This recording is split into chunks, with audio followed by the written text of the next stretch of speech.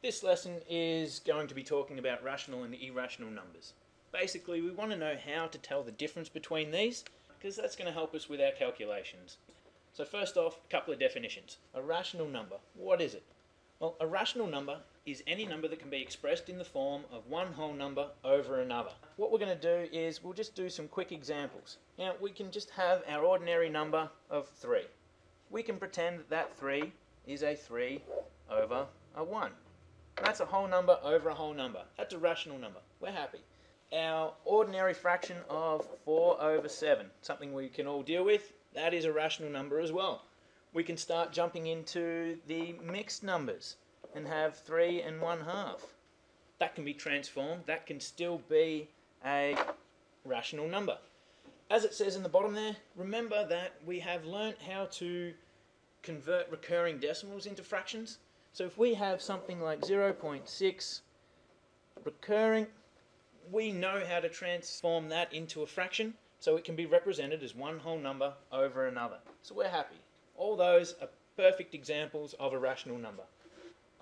Opposite to this is an irrational number, and that is a number that cannot be shown on a piece of paper as a fraction of two whole numbers.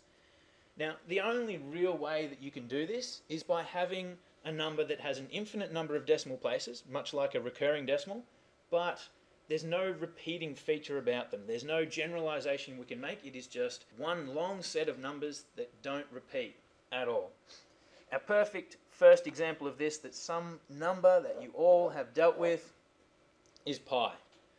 Pi is 3.14 stuff, and it just keeps going and going and going. It never stops. So what we can have a look at is any number that needs a letter or a symbol to represent it is going to be an irrational number.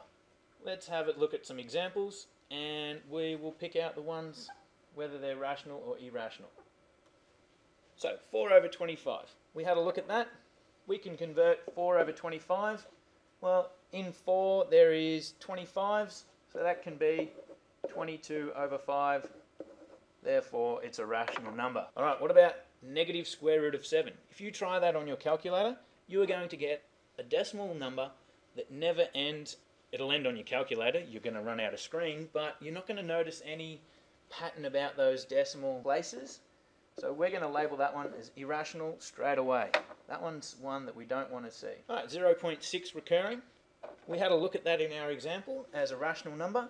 Remember that if you let n equal your recurring number, multiply it by any number of tens to get the decimal point after one set of the repeating features.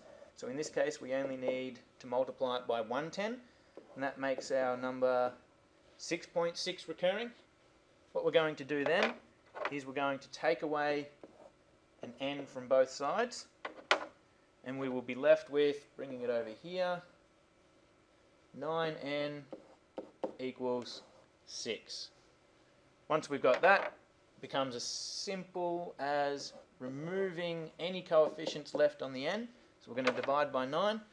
So n is equal to 6 over 9, which we can simplify to 2 over 3 as a matter of consistency, and that's one whole number over another. So that is a rational number. Right, the cube root of negative 8. Now remember, the cube root is a little different to a square root, and it is saying what number can you multiply by itself 3 times so that it gives you the number under the sign. So if we have a look at the negative 8, if we want to multiply a number 3 times together, it has to be a negative number to give us a negative answer. So we're going to have a negative times a negative times a negative. And if we try 2, 2, and 2, 2 times 2 is 4, times another 2 is 8, and an odd number of negative signs is going to make our answer be negative. So that is going to equal our negative 8. So we can label that one as a rational number because it has a rational answer of negative 2.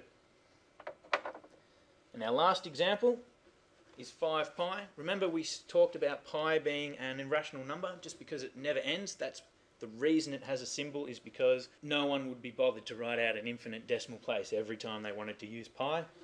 So we can label that one as an irrational number straight away. If you've got an irrational number and you make it bigger, it's not necessarily getting more irrational, but it's not changing that fact. Okay, that's all for today. Just the basic definition between the two. Thank you for watching, and I hope you enjoyed the video.